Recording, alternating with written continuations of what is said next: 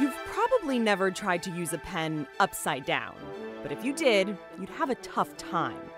Now, imagine you're in outer space, where there's no gravity at all. What do you do?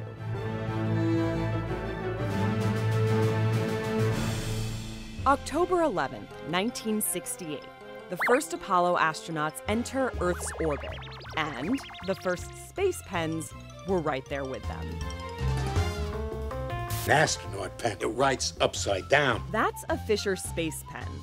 You might have seen it on Seinfeld, of all places. They're not like other pens.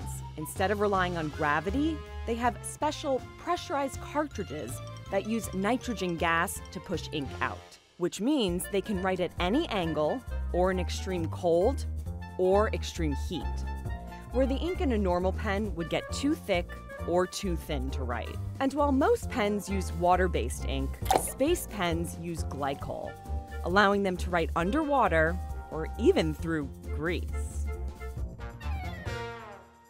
Paul Fisher first created the pressurized ink cartridge in 1966.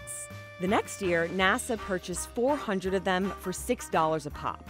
More than 60 years later, Fisher space pens are used on the International Space Station. Your other pens might run out of ink pretty quickly, but this one should last you about 100 years.